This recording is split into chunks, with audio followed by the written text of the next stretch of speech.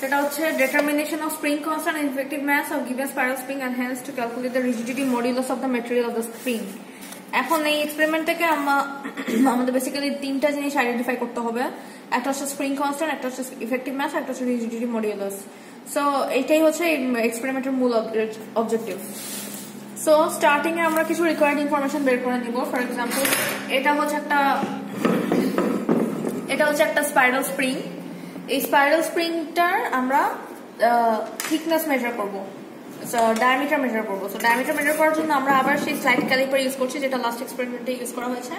এই slide caliper দিয়ে আমরা একবার টান ছাড়া একবার টান সহ মেজার করবো ইন্টারনাল এবং এক্সটার্নাল ডায়ামিটার।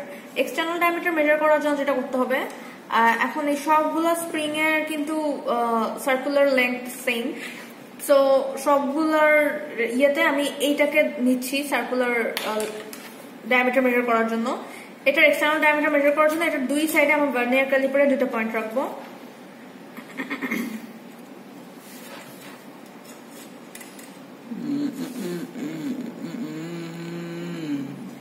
ভার্নিয়ার ক্যালিপারের দুটো পয়েন্ট রাখলাম আমি। তো এইভাবে করে আমার ভার্নিয়ার ক্যালিপারটা অ্যাডজাস্ট হয়ে গেল যে এক্সটার্নাল ডায়ামিটার এখন এভাবে আমি মেজার করতে পারবো। সো আমি লাস্ট এক্সপেরিমেন্টে দেখিয়েছিলাম যে এটা হচ্ছে মেইন স্কেল রিডিং হচ্ছে জিরোর এক্সাক্ট অপোজিটে যে লাইনটা কোইনসাইড করে সেটা। এখানে জিরোর এক্সাক্ট অপোজিটে যে লাইনটা কোইনসাইড করে সেটা হচ্ছে 2 এর একটু পরে, that is 2.1।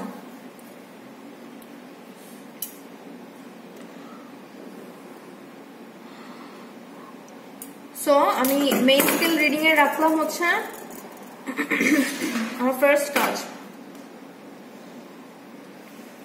Main scale reading a আমি রাখলাম হচ্ছে 2.1। তারপর সেটার সাথে আমি ভার্নিয়ার কনস্ট্যান্টকে আর ভার্নিয়ার স্কেল রিডিং কে মাল্টিপ্লাই করে 2.1 এর সাথে অ্যাড করব।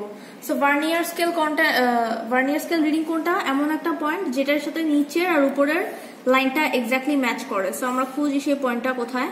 সে পয়েন্টটা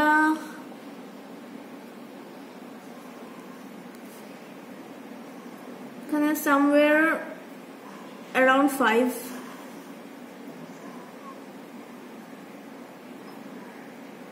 আমি দেখতে পাচ্ছি এক্স্যাক্টলি 6.5 এ নিচের আর উপরের লাইনটা ম্যাচ করতেছে এক্স্যাক্টলি 6.5 এ। সো 6.5টা হচ্ছে আমার vernier scale reading. So 6.5 into এখন আমার ভার্নিয়ার কনস্ট্যান্টের সাথে মাল্টিপ্লাই করতে হবে। ভার্নিয়ার কনস্ট্যান্ট হচ্ছে 0.05 মিলিমিটার, এটাকে সেন্টিমিটারে কনভার্ট করতে গেলে 0.005 সেন্টিমিটার দিয়ে মাল্টিপ্লাই করতে হবে, 0.005। সো আমি পেলাম আমার এক্সটার্নাল ডায়ামিটার, স্প্রিং এর এক্সটার্নাল ডায়ামিটার পেয়ে গেলাম আমি।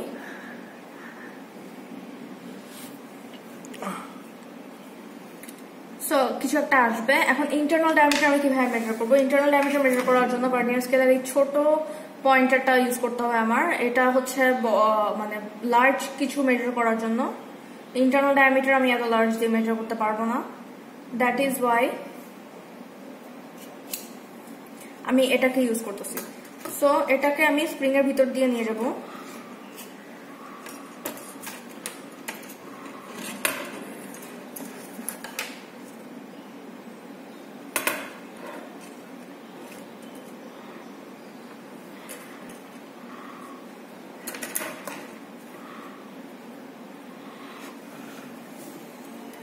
এখন আমি দেখব যে আমার মেইন স্কেল আর ভার্নিয়ার স্কেল রিডিং কত।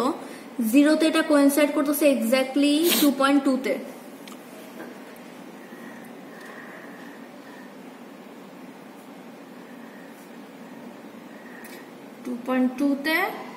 আর ভার্নিয়ার স্কেল রিডিং হচ্ছে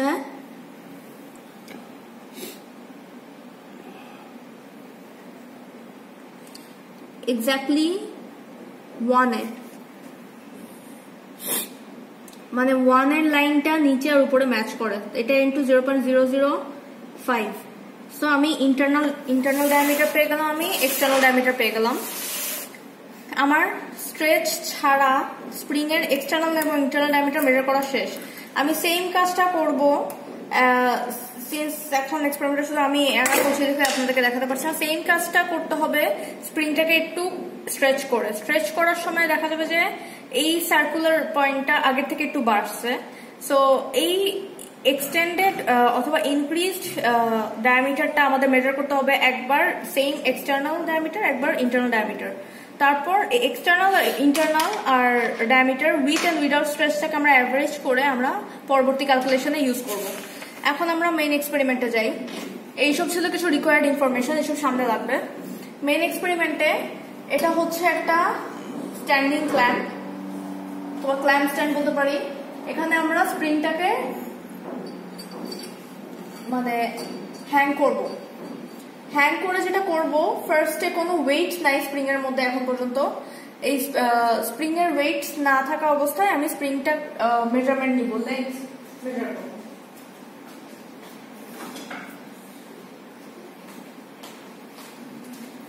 সো উইদাউট এনি লোড এই স্প্রিং এর লেন্থ কত সেটা আমি দেখি এখান থেকে।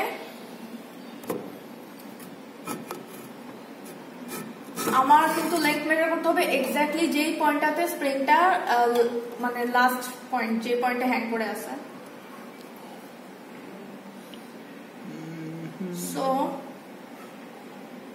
আমি দেখতে পাচ্ছি যে ইটস 27। সো এখানে একটা রিডিং এর একটা টেবিল আছে।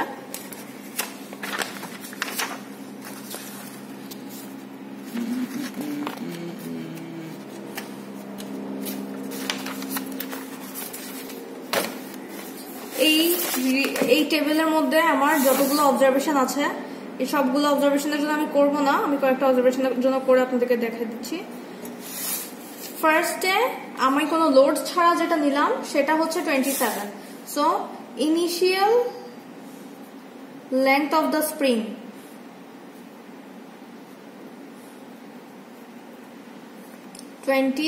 সেন্টিমিটার।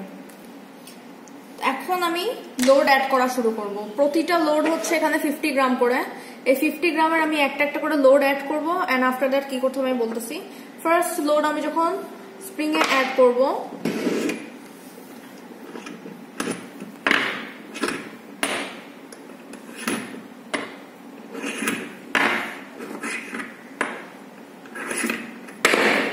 এটা ইটসেলফ হচ্ছে 50 গ্রাম। এই 50 গ্রাম লোডটাকে আমি এই স্প্রিং এ হ্যাং করব।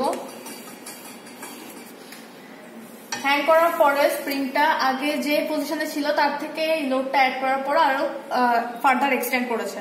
এখন আমি এক্সটেন্ডেড স্প্রিং এর লেন্থটা মেজার করব উইথ মিটার স্কেল। এটা হচ্ছে আমার 0 পয়েন্ট। এই 0 পয়েন্ট থেকে এই এক্সটেন্ডেড লেন্থটা আমার আসছে হচ্ছে এক্স্যাক্টলি এদিকে দেখো 32 তে আসছে। সো আমি একটা লোড অ্যাড করার পর আমার এক্সটেন্ডেড স্প্রিং আসছে মানে 50 গ্রাম লোডের জন্য। ফর 50 গ্রাম আমার এক্সটেন্ডেড স্প্রিং আসছে 32 সেন্টিমিটার।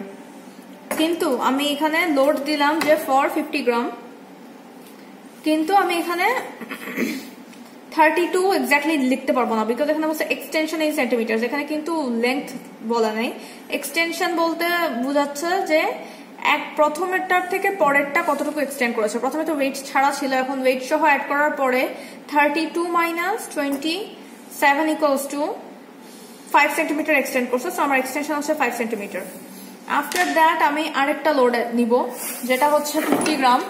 50 গ্রাম লোডটাকে আমি আগে 50 গ্রাম ওকে। সো 5 সেন্টিমিটার এক্সটেন্ড করছে। এখন আমার যেটা কাজ, আমি এখানে নাম্বার অফ ভাইব্রেশনস নামের একটা কলম আছে, এই কলমটা আমার ফুলফিল করতে হবে।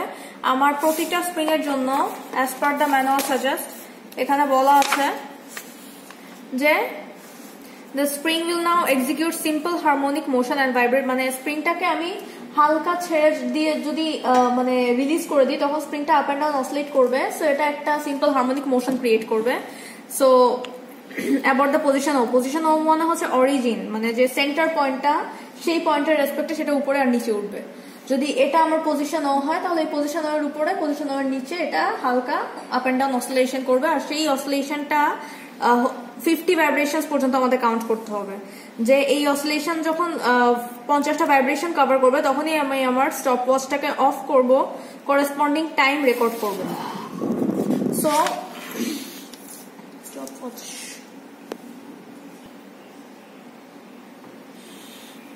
এখানে এটা আমার স্টপ ওয়াচ। আমি যখন স্প্রিংটাকে হালকা এক্সটেন্ড করব তার ইমিডিয়েটলি আমি আমার স্টপ ওয়াচটাকে অন করব এন্ড 50 ভাইব্রেশনস পর্যন্ত আমি কাউন্ট করব। সো আমি স্টার্ট করছি।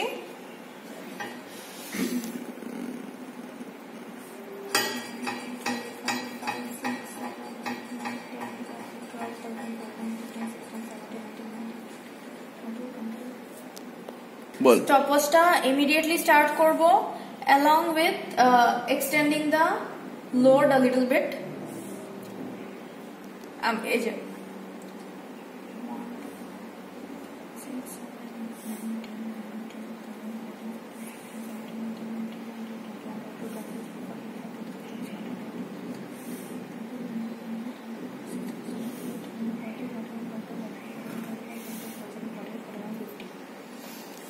সো আমার ইনিশিয়াল টাইম 50 ভাইব্রেশনস হওয়ার পর আমি আমার স্টপ ওয়াচটাকে অফ করে দিয়েছি, বিকজ আমার ম্যানুয়াল সাজেস্ট করে যে আমার 50 ভাইব্রেশনস পর্যন্ত টাইম দিতে হবে।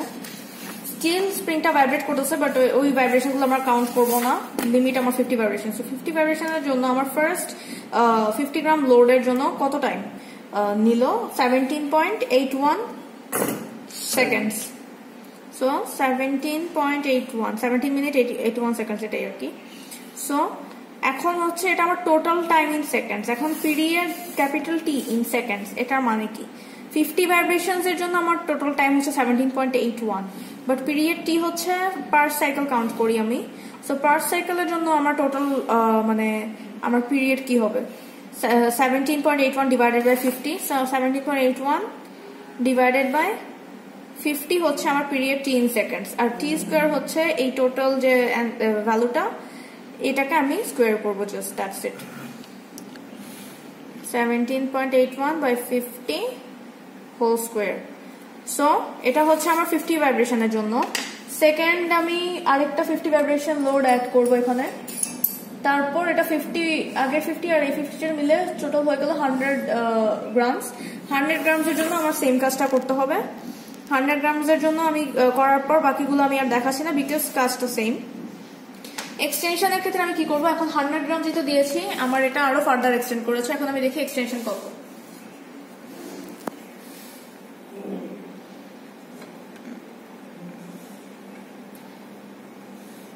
এক্সটেনশন হচ্ছে আমার 35। সো ফর 100 গ্রাম আমার এক্সটেনশন হচ্ছে 35 সেন্টিমিটার, বাট 35 সেন্টিমিটার তো অবভিয়াসলি আমি এখানে লিখতে পারবো না। দ্যাট ইজ ওয়াই আমার 35 সেন্টিমিটারটাকে আমার আগের প্রিভিয়াস এক্সটেনশন থেকে মাইনাস করতে হবে।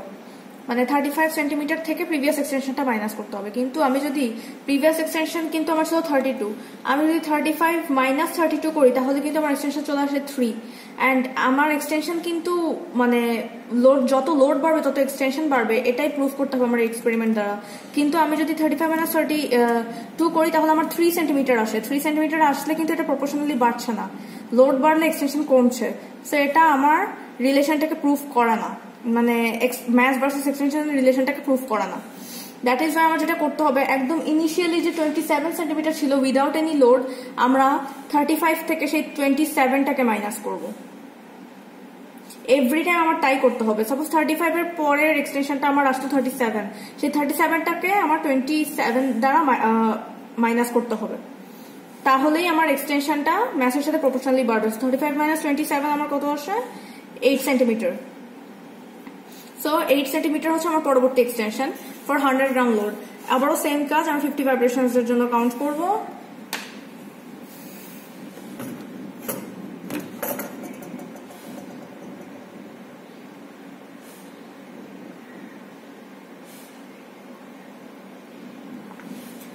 সো আমি ক্লকটাকে রিসেট করছি, আমি এটাকে হালকা এক্সটেন্ড করছি।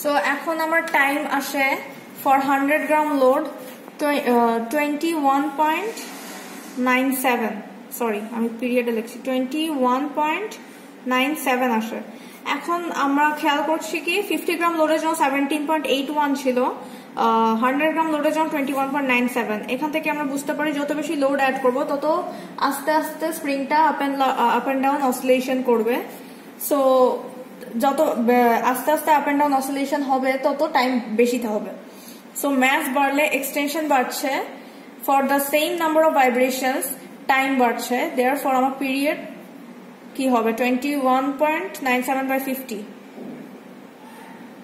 আমার পিরিয়ডও বাড়বে 21.97 ডিভাইডেড বাই 50 আমার টাইম পিরিয়ডটা এখানে এত আসে যে 1 সেকেন্ডের জন্য কত সেটা হচ্ছে 21.97 ডিভাইডেড বাই 50 তো নেক্সট হচ্ছে period square 21.97 divided by 50 whole square so এভাবে করে আমাদের 150 200 250 300 এর জন্য করতে হবে and so on সো আমার রিপিটেডলি আমি সেম কাজটাই করব আফটার দ্যাট আমার 7টা অবজারভেশন আমি পেয়ে গেলাম এখন আসি আমি ক্যালকুলেশনে এখন আমি এতগুলো জিনিস কেন বের করলাম অবভিয়াসলি কারণ হচ্ছে সো ম্যাস ভার্সেস এক্সটেনশন দুইটা জিনিস আছে এখানে ম্যাসের সাপেক্ষে এক্সটেনশন বাড়তেছে সো 50 গ্রামের জন্য 5 100 গ্রামের জন্য 8 এই জিনিসটাকেই এই আমরা কাজে লাগাবো স্প্রিং কনস্ট্যান্ট বের করার জন্য স্প্রিং কনস্ট্যান্টের একটা ফর্মুলা হচ্ছে এইটা k = mg k = এখন m কি g কি m হচ্ছে আমার গ্রেডিয়েন্ট এই যে ম্যাস আর এক্সটেনশন আছে এই ম্যাস আর এক্সটেনশনের করেসপন্ডিং আমি একটা গ্রাফ প্লট করব x অ্যাক্সিসে থাকবে আমার mass in grams and y axis extension in centimeter এখানে আমি কয়েকটা লোড দিলাম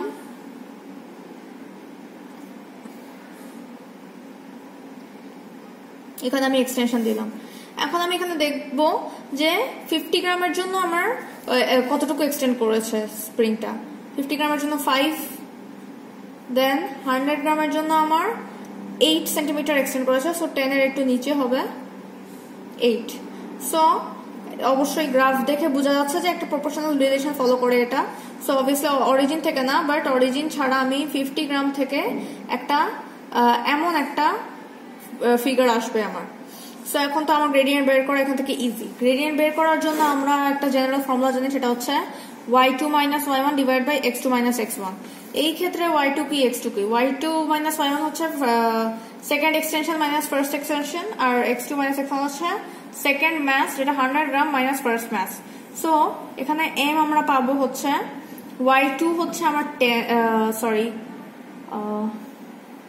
8 আর y1 হচ্ছে আমার 5 আর x2 হচ্ছে আমার 100 x1 হচ্ছে আমার 50 সো 3/50 আমি পেয়ে গেলাম আমার m ক্যাপিটাল M পেয়ে গেলাম এখন g কি জিনিস এই স্প্রিংটা দিয়ে এক্সপেরিমেন্ট করার সময় পজ দে